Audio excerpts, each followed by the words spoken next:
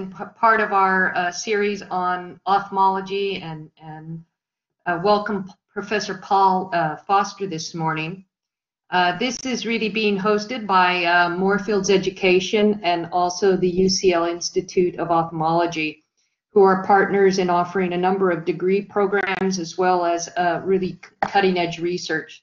So it's really a pleasure to have Paul Foster with us this morning.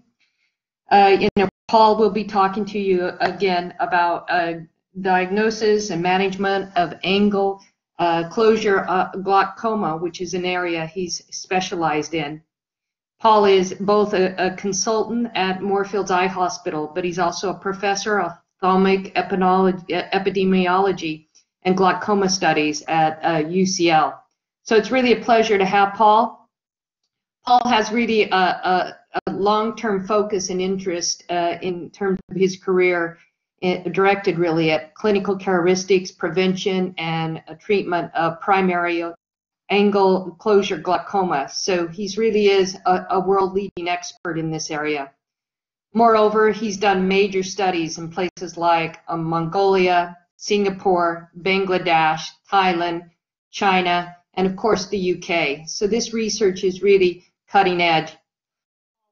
Authored literally hundreds of publications and articles on this topic, and he's also been very involved in the UK Biobank data eye and vision study. He's also been very involved in the EPIC Norfolk eye study. So Paul has really lots to say on this topic, and I'm looking forward to hearing him speak. We are going to use the chat line, so if you would just keep your questions going, put them over in the chat line. I will moderate them, and so we'll first turn it over to Paul, let him speak, and then you can just put those questions in the chat line, and I will take those after Paul finishes his presentation. So I hope that sounds like a good format, interesting, really looking forward to hearing Paul. So I'm going to turn it over now to Paul. Thank you.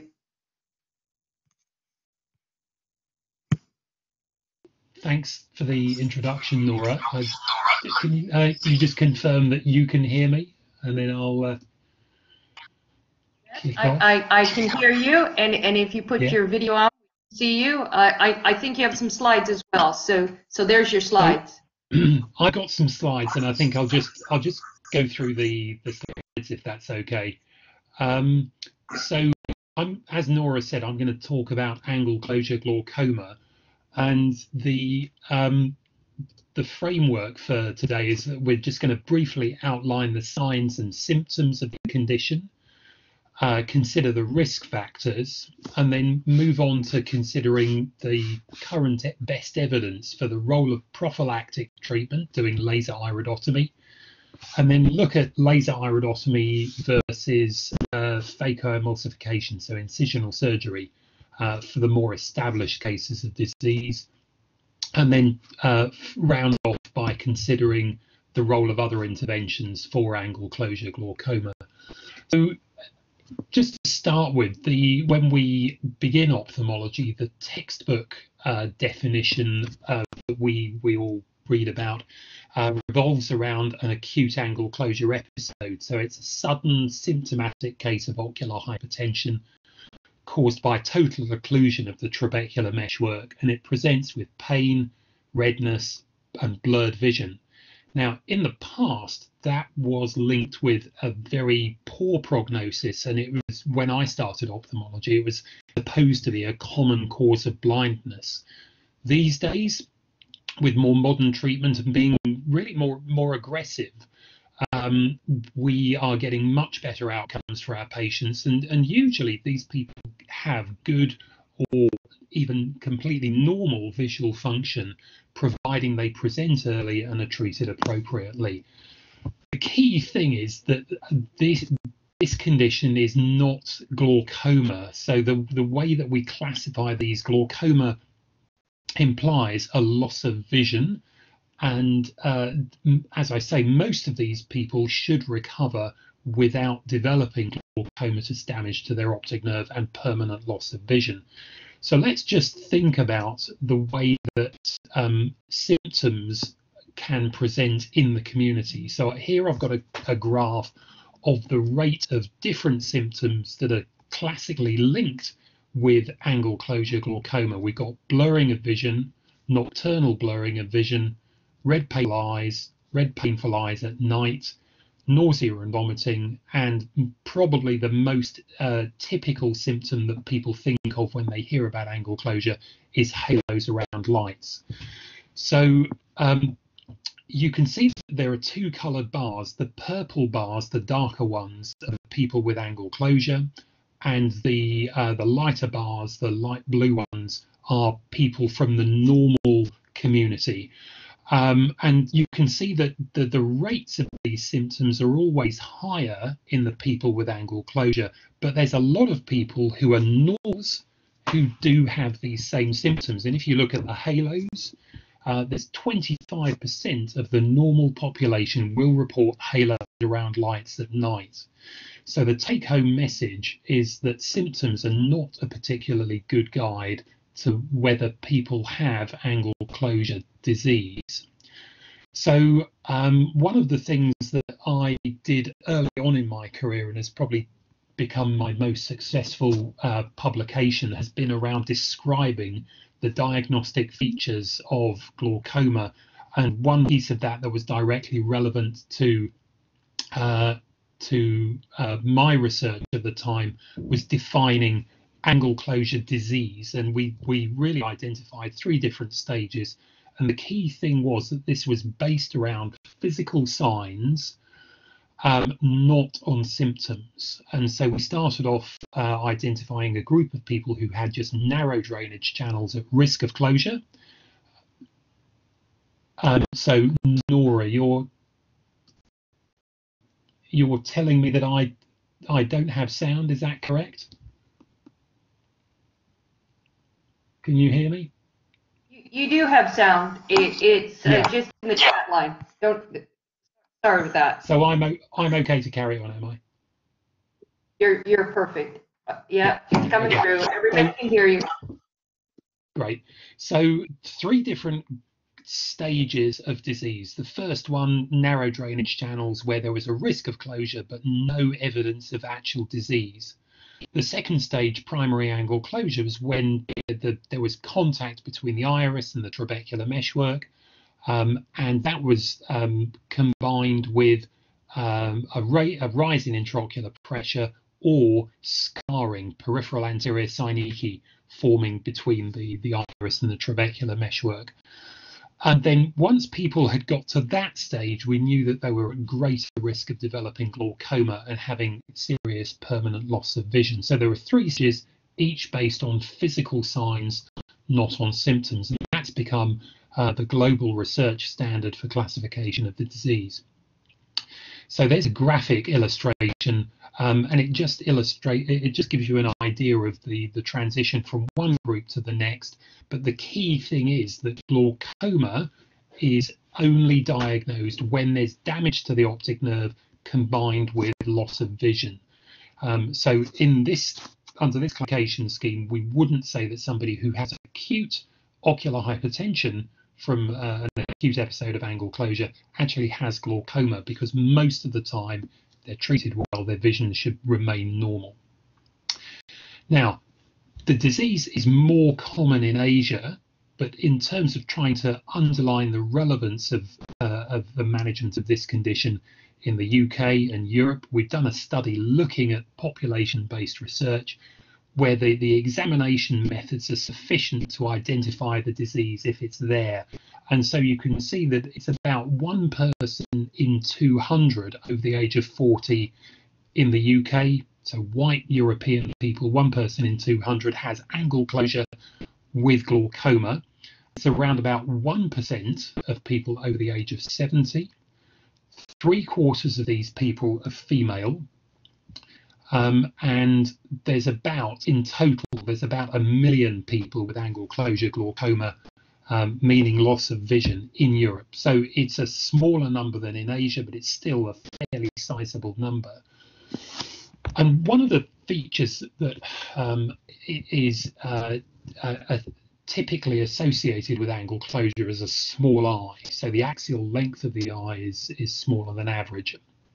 And we've looked at the size of the eye in a population of people living in the east of England, and found that about 1% of them have an axial length less than 21, which is quite surprising, and because a 20mm eye is usually regarded as really quite small. But if it's one person in 100 who has that size of eye, then it's easy to understand how there might be quite a lot of people around who need at least an examination to confirm that they don't have the disease, or monitoring to see whether they are at long-term risk of developing vision loss. And as we go down, you can see it's 0.14% with an axial length less than 18. So more than one person in 1,000 has a very small eye, where the surgical challenges of dealing with, say, cataract surgery would be significant. Those people are at high risk of developing complications. We found, as you would expect, that most of these people were female. They tended to be shorter height and lower body mass index, so they were generally smaller framed individuals, and they were more likely to be blind and have poor vision. We also know that these people typically come from more socially deprived areas of the UK. This is work from Birmingham. And the disease is triggered by external factors in some people at least. So we know that dilating the pupil for medical examinations, such as diabetic retinopathy screening, can trigger an acute episode of angle closure. Recreational drugs, so you can see there we've got cocaine and ecstasy is another one that's linked with an acute onset of angle closure. But for me, in clinics, the commonest class of drugs that I see linked with people developing angle closure, and this is particularly younger white patients, it's the antidepressants, and it's all classes of antidepressants, the serotonin selective reuptake inhibitors, tricyclic antidepressants, not lithium, but other classes of antidepressants do seem to constitute a high risk. There's a variety of idiosyncratic cases, and we've just had somebody in casualty about 2 weeks ago who had topiramate-induced angle closure. Sulfur drugs, amphetamines, antihistamines, rarely. Lots of people worry about that, but it's actually quite uncommon.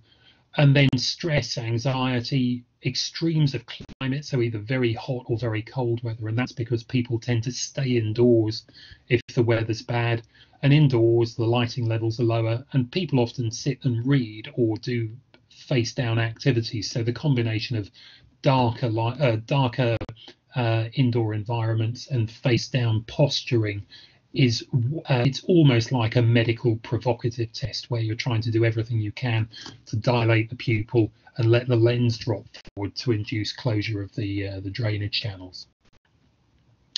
This is a slide that just gives the size of the risk from use of SSRI antidepressants, and you can see here on the second to bottom line an 8-fold excess risk for people using higher dose SSRIs for developing angle closure glaucoma.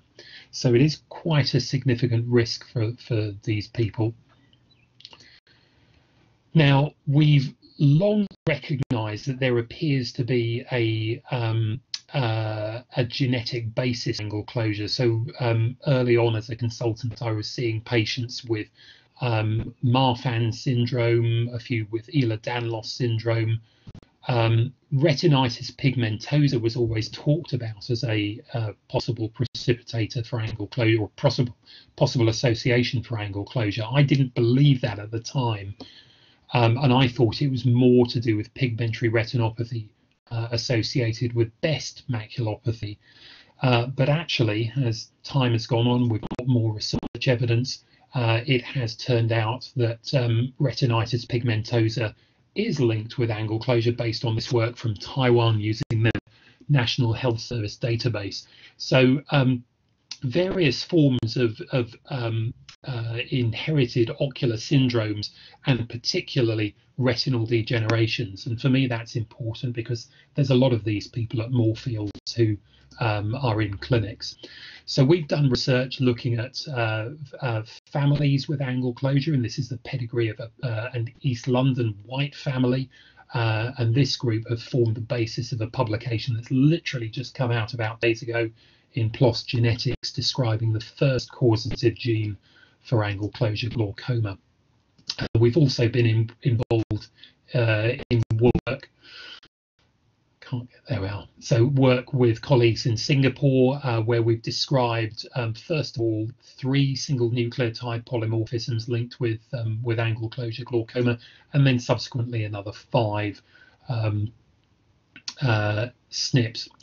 Now we know that the condition is something to do with the iris coming into contact with the trabecular meshwork, and so we've been interested to look at the structural features and the histology. Here you can see the orangey red staining is collagen 1, and so the person who's had an acute episode of angle closure has a lot of collagen 1 in their iris in the affected eye, also probably more than average in the fellow eye than compared with a normal. So that the iris is structurally abnormal in people with angle closure.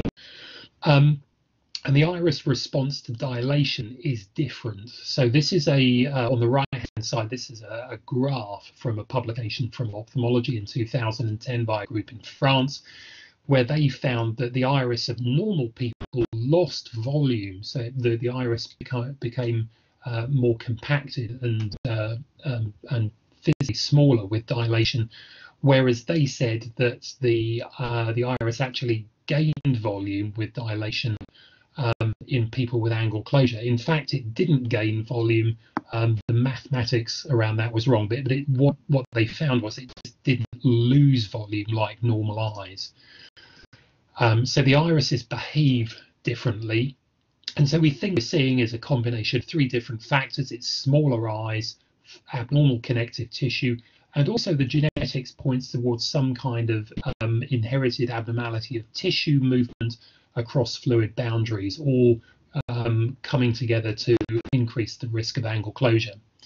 So the principles of management are, first of all, you've got to diagnose the condition, working out whether it's primary or secondary.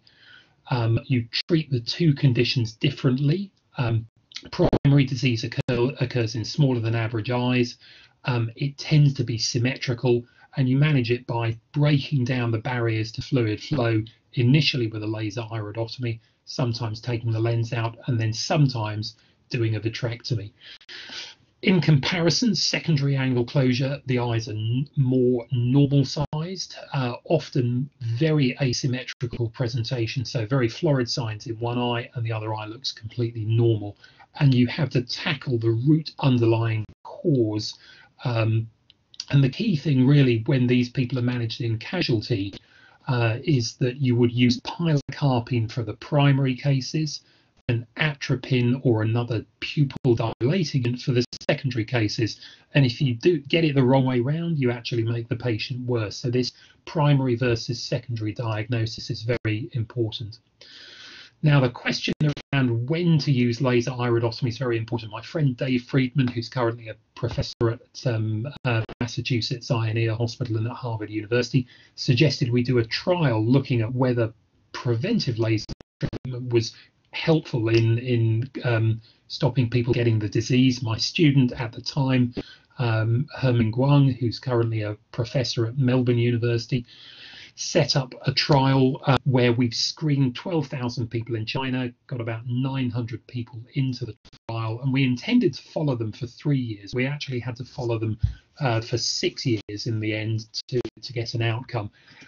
And this work was published in The Lancet a couple of years ago, and basically what we found was that laser iridotomy halved the rate of people developing incident new cases of angle closure. So this hazard ratio of 0.5, halving the risk in the treated groups. But the rate of new disease really was very low. We had to extend the follow-up from 3 years to 6 years because we didn't see a benefit at 3 years. So it took longer for the benefits of the preventive treatment to show up. And the key thing here, you can see the top group, acute angle closure cases. So there were 5 cases untreated who developed acute episodes of angle closure and 1 treated case. But 3 of the controls, 3 of the normals, and 1 of the treated occurred after dilation. So the rate of spontaneously occurring acute angle closure was really very small. There were only 2 spontaneous cases in the whole trial. The rest of the endpoints were PAS and relatively modest IOP elevation. So most of the disease was not immediately sight-threatening or symptomatic. And so then we started looking at the number of people that we would need to treat. So to prevent 1 new case of disease, you've got to treat about 260 people over the course of a year. And to prevent 1 case over 6 years, it's 44, so it's quite a lot of work you've got to do to prevent 1 case of relatively mild disease. And then in terms of preventing sight loss from glaucoma, you've got to treat over 120 people to prevent 1 new case of glaucoma in 10 years. So the conclusion from this work was that we should only really be treating the people at very highest risk. Certainly that means treating the fellow eye of people who have presented with an acute episode, but widespread use of peripheral iridotomy as prevention in people who just have a narrow angle is probably, certainly in the UK, probably not worth the effort. You need to have additional risk factors for justifying that treatment. So the policy change that we're now recommending is offer PI only to the highest risk cases where there's maybe a family history or a need for regular pupil dilation. This graph is an interesting one, and it shows the solid line up at the top in darker shading is the rate of acute presentations to hospital with closure. And you can see that in the late 90s, those acute presentations started to decline quite significantly. And that happened about 10 years after an increase in the rate of cataract surgery in the UK. And so some had suggested that cataract surgery would reduce the risk of people getting angle closure. Myself and one of my students, Alex Day, said, well, it might all be due to the more widespread use of laser iridotomy. You can see figures here from Australia and also from the UK, and there was an increase in the rate of PIs from around about 2000, which might be feeding into it. Having said that, colleagues in Scotland then I think nailed the issue here, where they've shown a declining rate of acute angle closure, APAC, an increasing rate of cataract surgery, and those two lines seem to mirror each other. They're really, as the cataract rate goes up, the acute angle closure rate goes down, and then the short dashed line that declines in line with the PAC and then suddenly shoots up at the end is the laser iridotomy rate. So it appears that laser iridotomy rates are having no impact on a population level on the presentations with acute angle closure. Being aware of that, one of my colleagues at the time at Aberdeen University, Augusto Rosero Blanco, set up this trial, the EAGLE trial, which is out to ask whether clear lens phaco, so basically doing early cataract surgery, was safe, effective, and cost effective. And so patients were randomized to either phaco or laser iridotomy if they had angle closure with a pressure over 30, or they had angle closure with glaucoma damage to their vision. We had some exclusion criteria there. And the key thing about this study was that the primary outcome measure was patient-reported quality of life using EQ-5D. There were some clinical outcomes like the intraocular pressure and also health economics outcomes. Most patients were drawn from the population of the UK. There were some from China and Malaysia and one site in Australia. And here you can see the EQ5D scores. So the key thing here is that the baseline and the final follow-up measures for lens extraction were the same, but the patients who had laser iridotomy, they started off with a slightly better quality of life, and at the end of the study, they were reporting a lower quality of life, and this was statistically significant. So patients who have laser iridotomy seem to be a bit less happy and a bit less satisfied with their health and well-being compared to people who have the lens extraction. The pressures were lower in the lens extraction group than the laser group, and crucially, the people in the lens extraction group, 60% of them didn't need any medication, compared to only 20% of the laser group being off all medication. So really, if you don't like using medication, then the being in the lens extraction group was the better group to be in. Complication rates and a need for additional surgery. You can see there's a lot more surgery done in the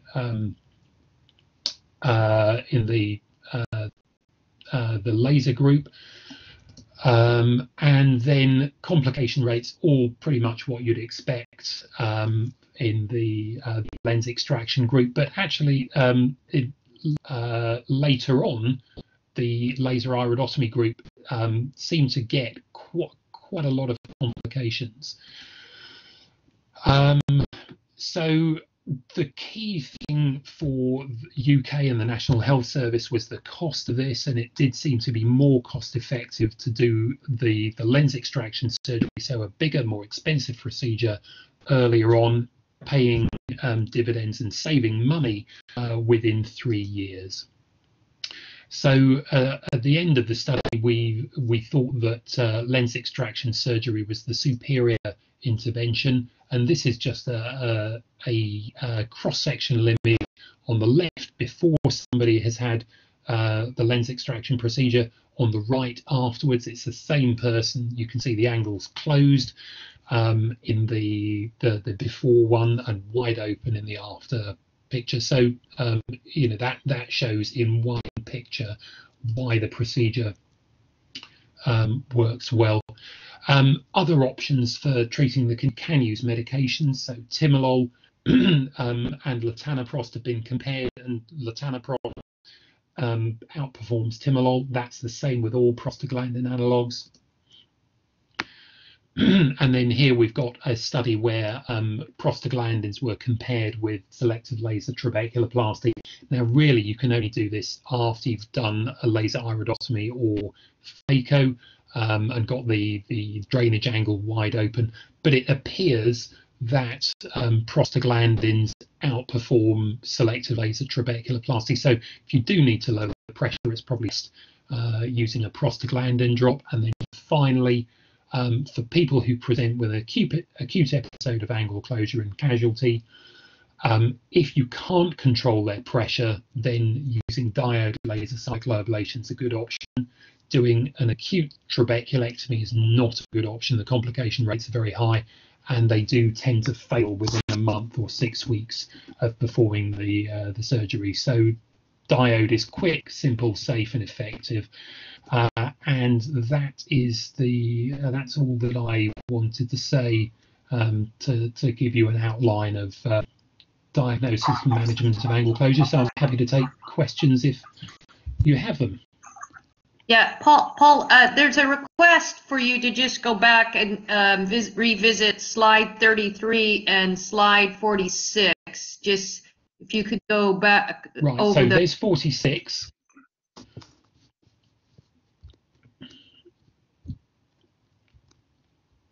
And then I think the other one was 33. You know, if you go over those again.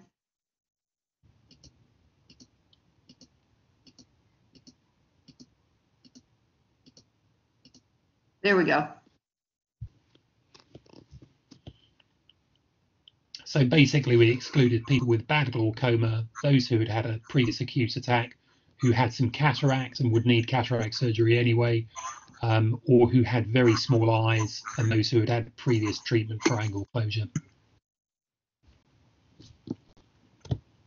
Okay, so that's terrific, and we've got some questions coming in, Paul. But before we get to those, maybe I can just ask you a slightly personal question, and that is really, tell us a little more about your own personal trajectory and how you came to really on this particular research. So I I was trying to become an ophthalmologist at a time when there were a lot of other people who had the same aims, and so I found that I needed to go off and do something to improve my career prospects, and that was going off to Mongolia to do research. Now, at the time, I really didn't know exactly where Mongolia was.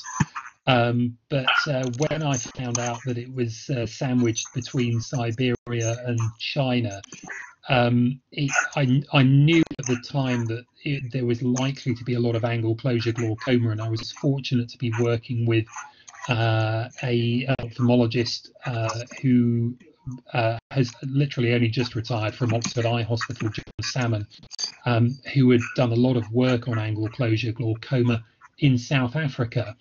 And John, John knew all about the best examination methods, taught me how to identify the disease, put me in touch with a lot of very useful people, and gave me lots of good reading to do. And so I was sent off to Mongolia for 4 months, and then after having completed that piece of work, went to the Singapore National Eye Centre for nearly 4 years working out there. So I was based in the Far East for over 4 years doing this research. And it was a great opportunity because at the time very little was known about angle closure, and we're building evidence right from almost a clean sheet. And it's I think it's we've made very rapid progress through to those clinical trials that I've just shown you. Those really give us a very solid evidence-based framework for the management of the disease. These days, we're probably not going to be doing any preventive laser treatments, and most people with established angle closure disease, phacoemulsification, early surgery, technically identical to cataract surgery, and that works very well. It's generally safe, generally effective, and patients are happy with the results. So let's get into the questions, Paul. One of the questions is, what do you feel like is the reason behind it being more present in people of poor backgrounds? Is it about access? Is it about education? Is there a link to nutrition? What are your thoughts about this question? So I think it's very much multifactorial, and I'm sure that poor access to healthcare services is part of the story. The education question is interesting. One of my previous students, who's now in Cambridge working as a public health specialist, Jennifer Yip, looked at the relationship between education and angle closure glaucoma. And we do think that educational attainment is protective, and that probably is through the acquired myopia. So people who do spend more time in education and get more qualifications, they tend to be more myopic. Their eyes tend to be physically bigger, and that reduces their risk of angle closure, but it does bring with it a whole range of other potential problems.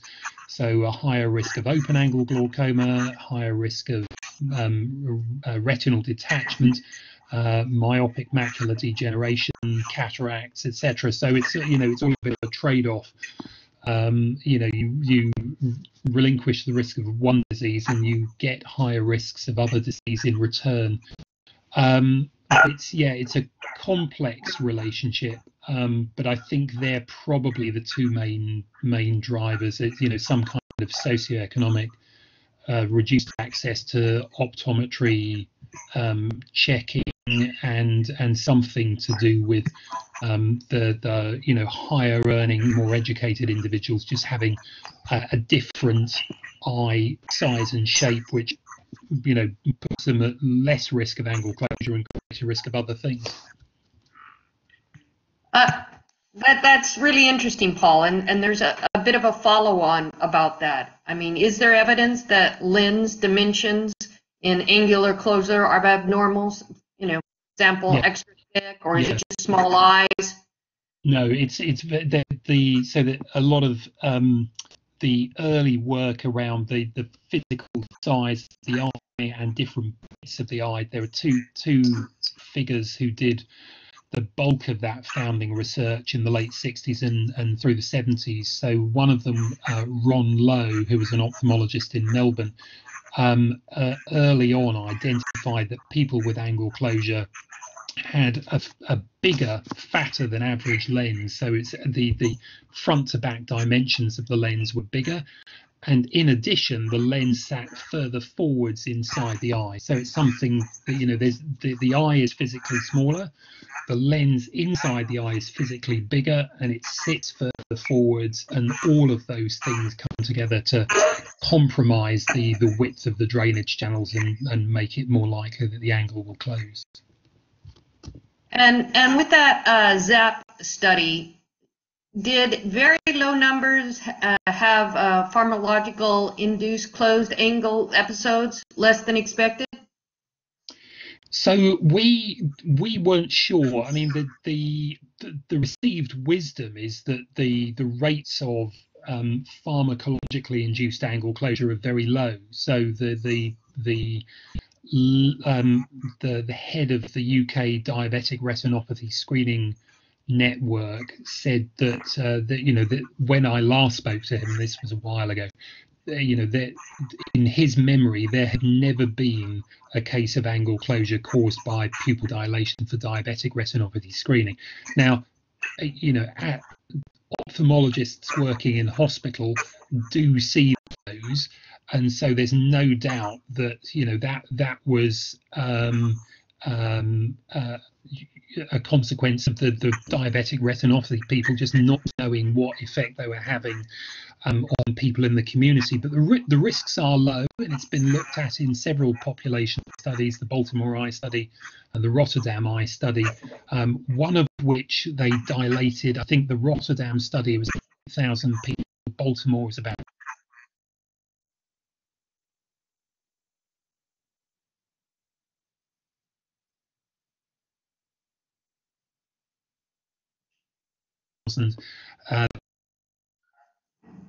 to the every 1,000 we did induce 4 cases of angle closure.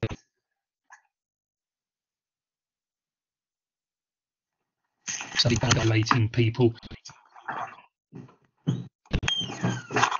Blanco, they looked at onset of angle closure in Scotland nationwide, and the commonest cause in Scotland closure was having their pupil dilated.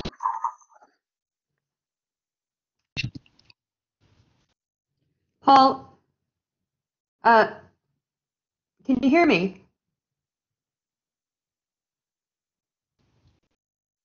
Paul?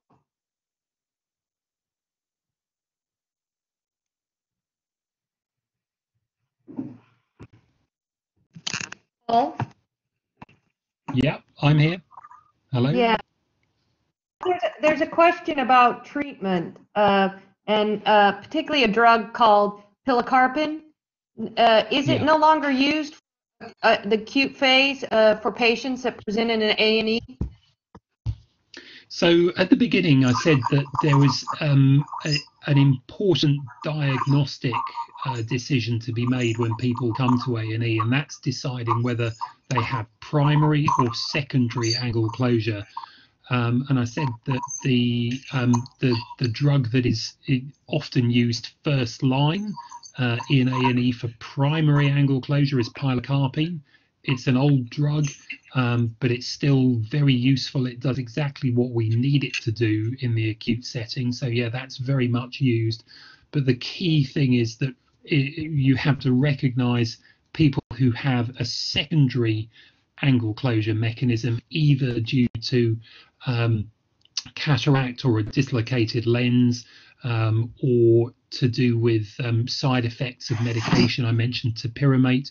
Those people with secondary angle closure don't do well if you give them pilocarpine, and so you need to recognize that it's a secondary case, and then they tend to do better with pupil dilating medications like cyclopentolate or atropine, rather than pupil constricting medications like pilocarpine.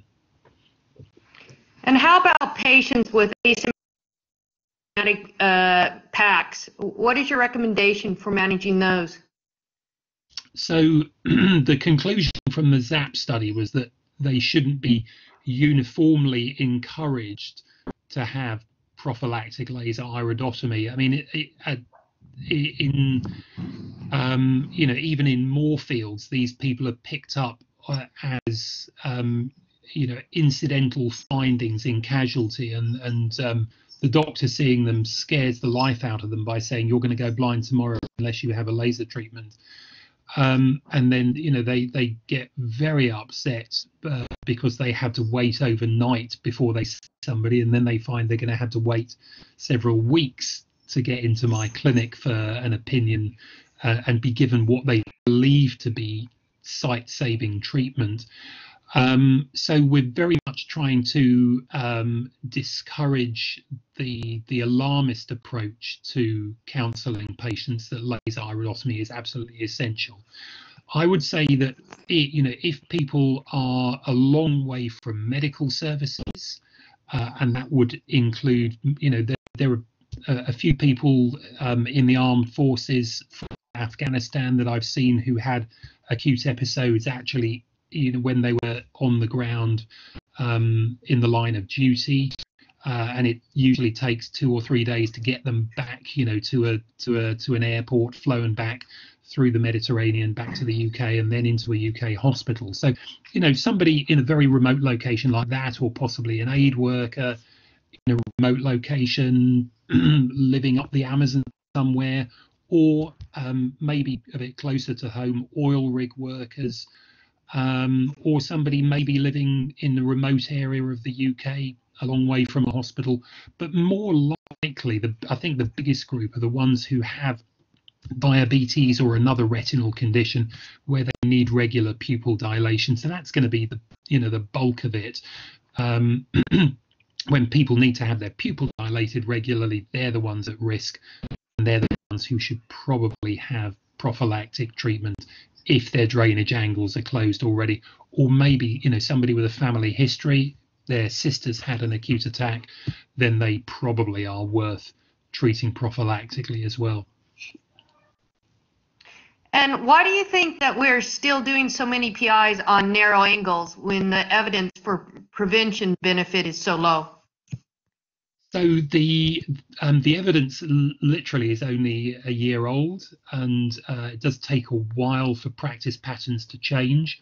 My hope is that we're rewriting the Royal College of Ophthalmologists guidelines for management of angle closure, and when those new guidelines come out, I think it does focus the mind of the frontline ophthalmologists on what is right and proper practice.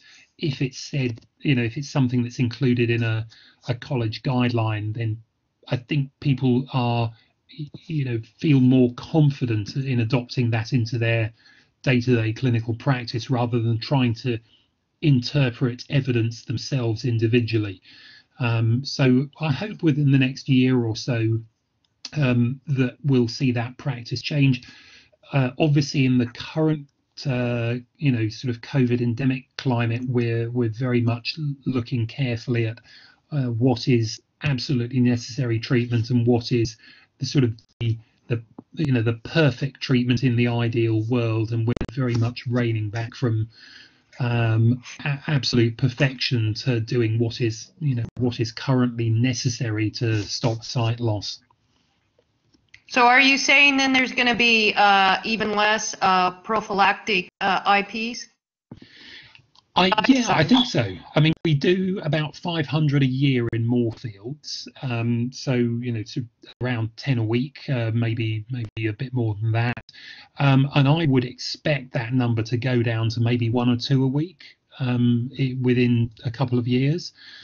But it just depends how people vote with their feet. UK ophthalmologists, when we've done a survey at the UK Ophthalmology Society, there was, before we presented the evidence, there was enthusiasm for offering prophylactic treatments, and then after we presented the evidence, I think that the number had gone from about 80% down to 50% who would offer that treatment. So it's going to take us a while to, get the idea ingrained with most ophthalmologists. Interestingly, in the US, the presentation of this clinical trial data made no impact on people's plans to, the US ophthalmologists, obviously most of them in private practice, said that they would still be carrying on offering prophylactic laser iridotomies to their patients. Now, the economic case around this is an interesting one, and it very much hinges on whether you would continue to offer follow-up and what that follow-up costs. So in the US, if you have to pay to see an ophthalmologist for lifelong monitoring, it actually probably is cheaper to go ahead and have the prophylactic treatment rather than pay for the ongoing follow-up. Whereas in the UK, the National Health Service optometric, eye testing program, we believe gives better value for money and probably makes it possible for us to say to people, you're at low risk, see your optician once a year, any problems, come back and we'll do whatever needs to be done in the future. So there probably is a difference in the approach for the UK versus the US, and then obviously other healthcare models around the world will be different. So I think this is something that has to be approached on a country by country basis. So for someone who is a PAC suspect with low risk factors referred to an eye service, would you recommend monitoring them manually through the hospital, or would you think it's just safe to discharge them for monitoring in the community? So based on the ZAP study, ZAP, we were working in the highest risk population on Earth, and we were finding the highest risk members of the highest risk population. And then, the study showed that the rates of new disease were really pretty low. They were much lower than we were led to believe by, previous research. So in the UK, because the rates of angle closure are lower, you would believe that the risks are lower, and therefore, there probably is little to be gained by keeping those people under regular hospital follow-up. Really, the thing that's going to trigger the need for treatment is a rise in eye pressure, and the opticians are very good at finding elevated eye pressure. And so I'd be confident that in most cases people will get sent back to the hospital system. You could argue that if they have an acute episode and they don't present promptly, then they may end up worse off. But if people have an acute episode and they come in quickly, which most do, the results tend to be good. And I'm very upbeat about the outcomes that we get for acute angle closure management these days. Which patients would you definitely recommend laser PIs over observation for PAC? So those, I've sort of outlined the people who are remote from hospital services, so servicemen, aid workers, oil rig workers, and people with diabetes, if they need regular pupil dilation for monitoring of their retinal disease and they have narrow angles, then they probably do need a PI. So I think that's going to be the main group that we'll be treating in the future. Question: where would you put those PIs? Do you put them around noon, 3, 9? So yeah, there's a lot of debate around this, and there is one clinical trial that suggests the rate of side effect, visual disturbance is the primary side effect that you're worried about with these people,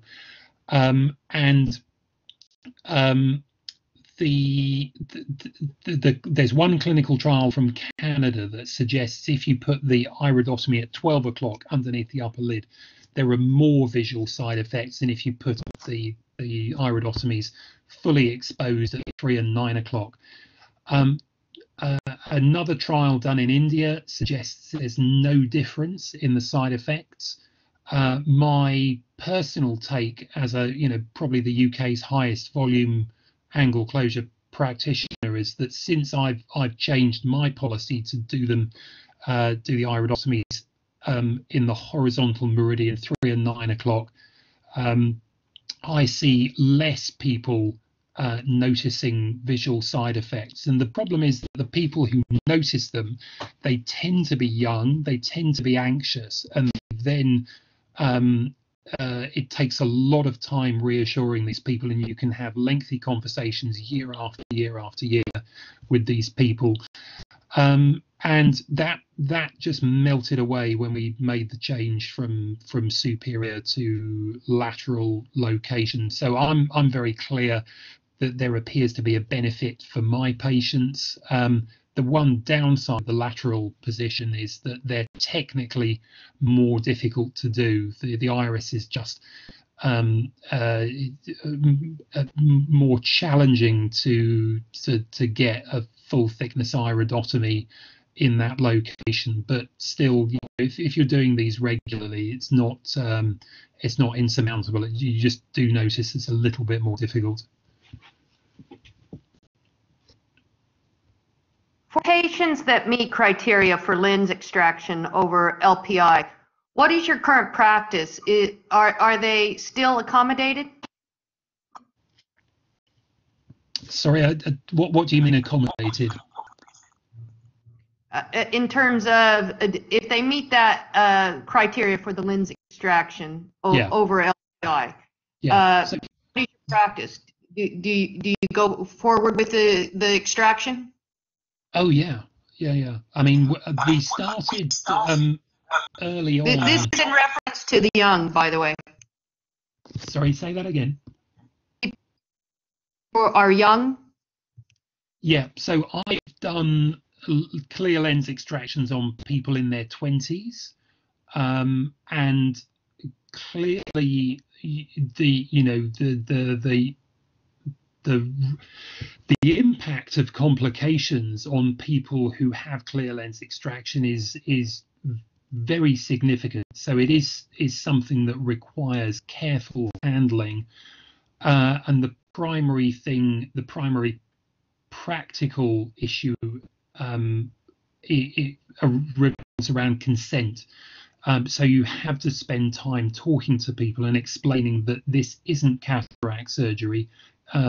We have a cataract surgery generic consent form in Moorfields, and it's absolutely crucial that our residents don't use the standard consent form, because it just says you're having cataract surgery, you can't see, we're going to see better, sign here. Whereas this is very much different in terms of risk and benefit and the aims of the treatment. So there's got to be a thought and careful discussion. But those discussions start early on in the care pathway in my clinic, and so most patients know what the deal is by the time we get to surgery. When we have people with acute episodes, one of the first things that's said to them is, we're probably going to be doing an operation to take your lens out to open up the drainage channels, and they hear that after to listing the surgery. They've heard it several times, and they know what they're in for. But yes, it is now standard practice among glaucoma specialists around the world, and I think people believe, providing it's approached carefully and you're an experienced surgeon, the results are very good. I'm going to take one last question, and that is, are there any anatomical features impacts that you would consider higher risk? So the smaller the eye, the greater the problems it causes, both in terms of risk of the disease itself and the complications of treatment. I talked early on about the axial length, and I said that a 21 millimeter eye is unusually small. The average for the UK is about 23 in women, and the standard deviation is 1 millimeter. So once you get down to 21, you're 2 standard deviations below the population mean, and that's when you'd say, okay, this is an unusually small eye. When you get below 20 millimeters, the risks of surgery do start to go up, and basically the risks of surgery double with every millimeter shorter the eye is below 21. So you double the risk from 21 to 20. So you've got 4-fold excess risk between 21 and 19, and 8-fold risk between 21 and 18. So it's when you get down to the 15 and 16 millimeter eyes, it's a near certainty you're going to have surgical complications. Thank you so much, Paul. It's been fascinating and really interesting work that you do, and I can see that the audience has really appreciated it as well. So again, this is part of Moorfield's education and the education that's jointly offered through UCL and the Institute of Ophthalmology. And we look forward to engaging you in other ways in the near future. Thank you, and thank you, Paul. My pleasure.